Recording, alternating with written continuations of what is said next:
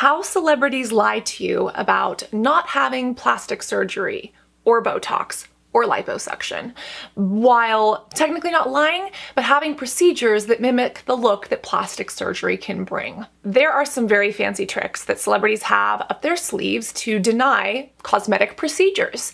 And this video comes with a gigantic disclaimer that, number one, this is not against any particular celebrity. I am going to be using photos of celebrities in this video, including photos of myself, because they are public figures and we can use this as a topic of discussion and education, but this is not a personal attack on any celebrity or influencer. Number two, I want to acknowledge the fact that it can be extraordinarily traumatizing to be in the public eye all the time and to be compared to your sisters or to be compared to other celebrities or to be constantly ridiculed for the way you look. And third, a little disclaimer on body dysmorphic disorder. There are certain psychosocial or psychiatric conditions such as body dysmorphic disorder that cause people to seek out plastic surgeries, injections, ways to transform their body, exercise, etc. that goes beyond what is reasonable, and it is considered a disorder because it causes disorder in their lives. And I do want to kind of put this out there because often people who struggle with BDD have comorbidities such as depression and anxiety, and they are often kind of these serial plastic surgery seekers or serial filler seekers.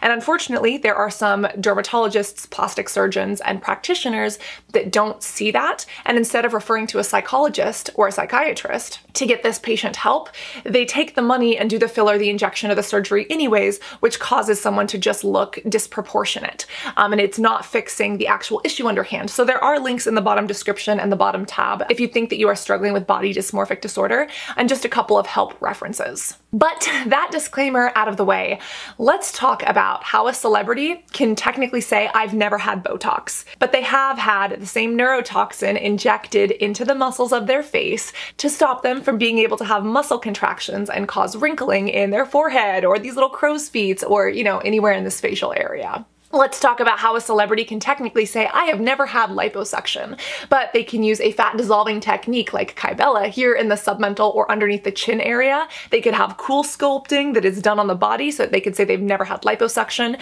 and it appears as if their body looks different, which would not be attainable for them if it weren't for these procedures. Let's talk about nose jobs and how a celebrity could technically say, I have never had a nose job, but they have had injections or a liquid nose job that causes their nose to look smoother. And it took 15 minutes instead of a month of downtime and going actually under the knife for surgery. And I've seen this a lot in the influencer world as well. And that's why I want to bring it up, because I noticed that patients, as well as people here on this YouTube channel, come to me concerned about these things. And they're comparing their reflection to someone else's retouch. And they are feeling the need to conform to this. And I want to spark the conversation about discussing these different things, insecurities when it comes to how we compare ourselves to celebrities and kind of knowing what's happening behind the scenes. And then also just helping you understand what your options are, because if you want to go get a surgery or a non-invasive option, it should be for you, not for society or not because celebrities think it's cool. Right here is a photo that I found on Reddit, and I don't know any of these people, but these are all different people. And yet, do you see how they all look extraordinarily similar? They are gorgeous, objectively and without a doubt. Yet simultaneously, they all have this very standardized look. They have this kind of fox eye lifted, maybe that is thread lifts, could be, you know, surgery. They have this tight, contoured, and very straight nose. They have these luscious lips. And some defined jawlines and contours here, and a lot of this is makeup as well. Look at Kylie Jenner with all of her plastic surgery and non-invasive options without makeup. That still doesn't look like what she looks like with makeup on, right? Simultaneously, this is a look and a trend right now. What is this going to look like in 10 or 15 years? Do you remember the Baywatch babe? The blonde hair, large breasts, this kind of look that happened? We kind of look at that as an era because that blonde-haired, large-breasted woman kind of defines that era in plastic surgery. Is this Instagram face going to define the 2010s and 2020s of our generation in the next 50 years? Think about that. This entire conversation started because I was speaking with a few derms and plastic surgeons about it, and then I opened my fat mouth on Instagram and I decided to talk about it and put a poll there and ask people if they wanted more information, and a lot of people hit the yes button. And you know that I am a genie in a bottle, so your wish is my command, and here we are. And because I've been on the clinical side of this, or because I see what's actually happening, I do feel it is important to discuss. And again, if you or if someone else does not want to speak about the fact that you've had a plastic surgery or a non-invasive or non-surgical option, you have every right not to share that. You shouldn't have to share that. And this is not me telling people or influencers that they have to. But I do want to use celebrities as an example to explain why, specifically when this comes into skincare lines and marketing and advertising, it can be deceptive. And you know, if you are interested in this kind of stuff, I want you to know what your options are. I want there to be a little bit more authenticity around this topic. Even Dermangelo was on Instagram making a statement about how just because someone has good skin doesn't mean that they are credentialed or qualified to start a skincare line. You know, a lot of these celebrities are coming out with all of these skincare lines because it is trendy. And again, if they are working with great cosmetic chemists and dermatologists, then that is awesome. Go for it. But don't look at a celebrity and think that it's their skincare line with this frickin' olive oil that did that to them, when maybe they've never had Botox, but maybe they were lying about different procedures, or they have access to medical microneedling. They have access to thread lifts and to all of these things that we don't see. So let's start there. Let's start with thread lifts.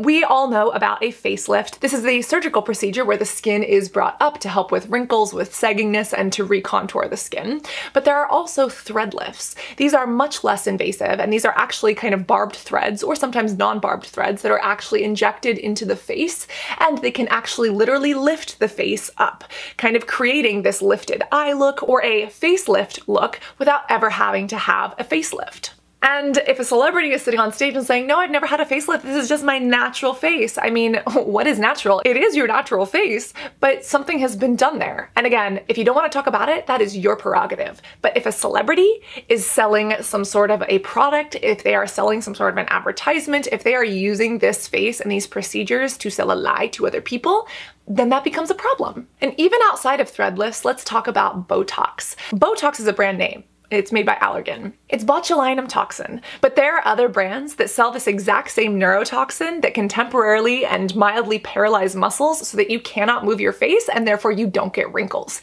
There are static wrinkles and dynamic wrinkles, and the more we use our facial features, the more we smile, we laugh, we emote, we get surprised, the more we are stretching and moving the skin. And if you're doing that over a lifetime, yes, those wrinkles can set in, especially if you are exposed to the sun, damaging UV rays, and other things that cause collagen and elastin degradation.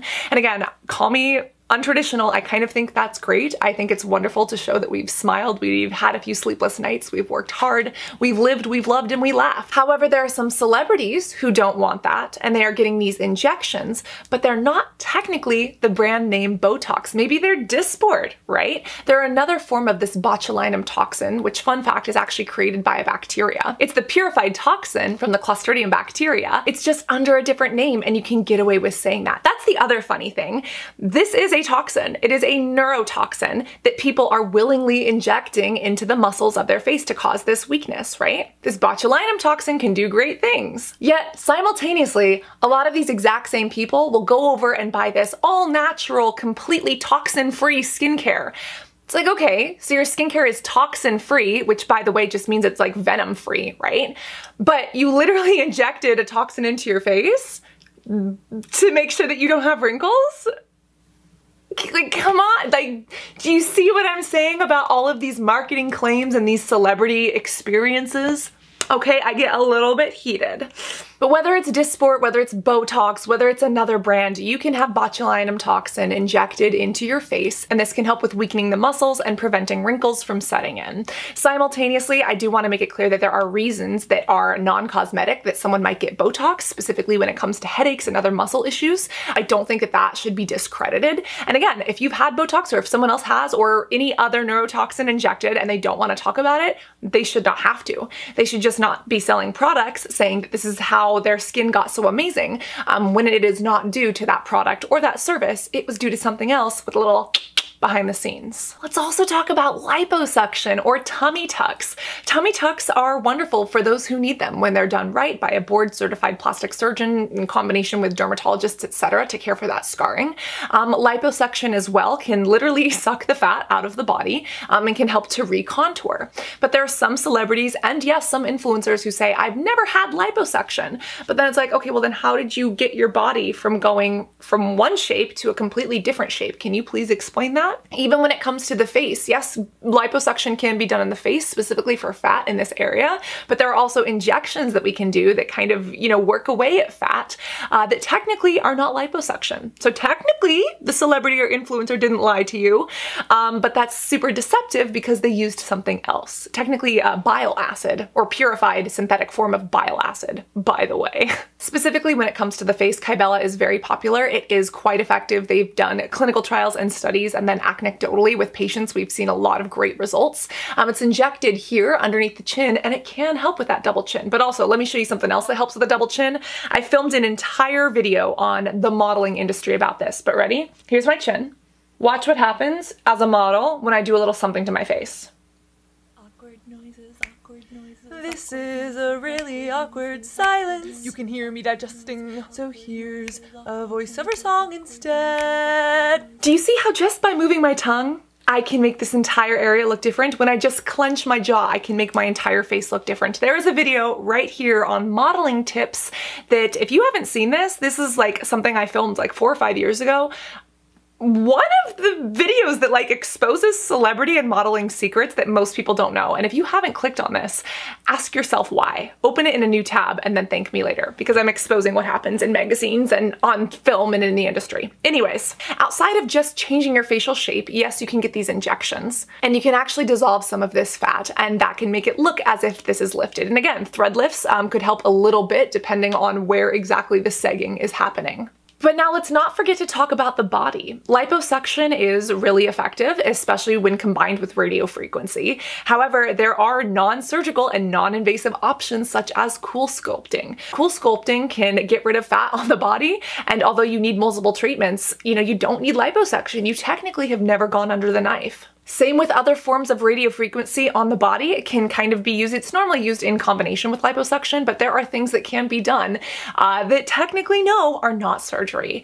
And you know, to see someone who has like, you know, this amazing body and to compare ourselves to them and think that we've never had anything done, it's deceptive. Especially if someone is trying to sell weight loss pills, detox diet, diarrhea teas, weight loss shakes, fitness books, fitness wear, swimwear, yoga wear, whatever. It's your body. Do with it what you want. Just disclose that if you are trying to advertise, you know, using some of these procedures. I'm looking at you, celebrities.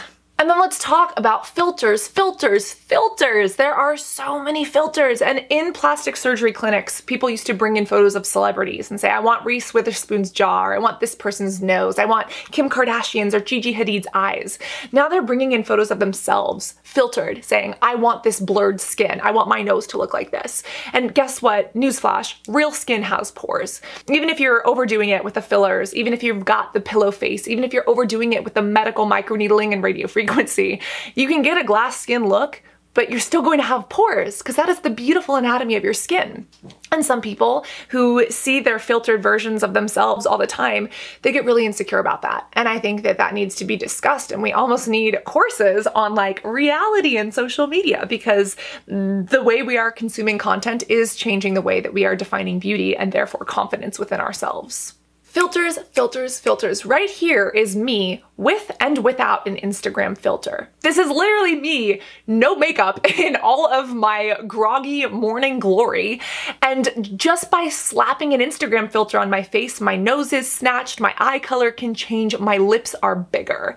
And this is emulating what we are seeing as a trend in plastic surgery, or in non-invasive plastic surgery, as we've just discussed. There was a time, a few years ago, that I was considering a move to Los Angeles, and I was looking at my options. I was just kind of exploring, right? I was looking at different options in plastic surgery clinics and aesthetic medicine clinics. I was just kind of scoping out the waters because it was very interesting to me. People who worked at this plastic surgery clinic that said that I needed to do some injections or some fillers or have a little bit of a nose shave, you know, to look a little bit better and kind of like hold up the aesthetic of their office. And if that's the aesthetic that your office is, if that's what you want, that is fine.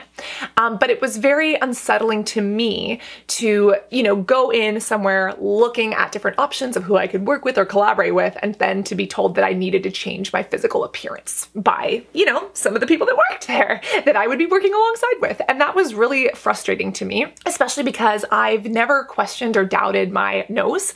And it wasn't until I think 2010 or 11 when I got on YouTube. I used to watch Juicy Star 07 and her sister All That Glitters 21, Ellen Blair Fowler. I loved them. And when I found out that they had gotten their nose job and their surgeries, I started to question if I needed that. And that is a prime example of a young girl who never had insecurities about my nose that thought that I needed to go do that because other people were. And there was a time in my life where I thought like, ooh, should I be doing this? Like, do I need to get this? Is this going to make me look prettier? And thank God, I was struggling with acne at the time. I was extraordinarily insecure. I was a model who had just been told by an agency in Italy that was working with Calvin Klein that I was too fat to be on their runway, even though I was objectively underfed and like not looking my best and not looking or being my healthiest from a like weight and nutrition perspective. Really bad, really bad, okay? And it happens in all facets of the industry. But this was at that same time and I thought I needed a nose job. And thank goodness I didn't go forward with that, because that would not have been for me. It would have been for society or for this influencer pressure. And full transparency, again, my business, what I have or haven't done to my body is nobody's business unless I'm selling products, but making it your business because I believe in authenticity. And if we're talking about it, I'm willing to share. I've never had anything done to my face or my body. No injectables, no fillers, no plastic surgery, etc. That does not make me better or worse than anyone else. It is just my personal story. Especially having access to it all the time, helping others with it, feeling the pressure of it, by both the modeling industry and the aesthetic medical industry. It's really hard. And seeing yourself filtered, looking better and getting more likes when you're more filtered on social media, it has impacted me more than I'd like to admit. And I'm really happy that I have come to a place of confidence and like recognize these things that are happening. And I hope that I can speak about that and share, my own story and kind of like lift the veil as to what's happening online and social media, so that other young girls don't feel these same pressures. And if there's something I leave you with today, it's that please know these things can be tricky. It's no one's business to disclose it to you, even if we think that they should. And people will lie about it, or people will skirt the lexicon around, if it's Botox or a different toxin, as to how they have gotten their faces or bodies to look the way they do. I want you to remember to never compare your reflection to someone else's retouch, because often these retouches are so good we can't even tell the difference between filter and reality. I want you to remember that social media is a highlight reel, and you cannot compare someone else's perfectly polished scrapbook to your behind the scenes. Everyone's going through something, everyone's got their insecurities, and if you have something that you want to change about yourself, know what your options are, know your reasoning behind it, and actually do it for you. Ask yourself, if no one ever saw my face, like if I got this done for me and only I could see it in the mirror and nobody else around me could see this, would it make me feel better? If so, then it's for you. And if not, really consider it. And if you were bullied or you were teased or you do have these insecurities, your insurance should cover that. If it's something that is causing a disorder in your life, such as a deviated septum or, ears that are, you're being teased about, that is a different realm. Body dysmorphic disorder is also a different realm. But for the majority of people, we should know about these things. We should have these conversations. And I think that there should be a little bit more authenticity in the online space. If you agree, make sure that like button is hit. Make sure that you've smashed subscribe. If you want to throw this up on Instagram, the entire reason that this video came about was because of an Instagram conversation. So feel free to tag me and post it in your stories if you feel that other people should see it as well. And at the very end of the day, always remember to be beautiful both inside and out. There's another video on celebrities and plastic surgery right here. Love you guys. Bye.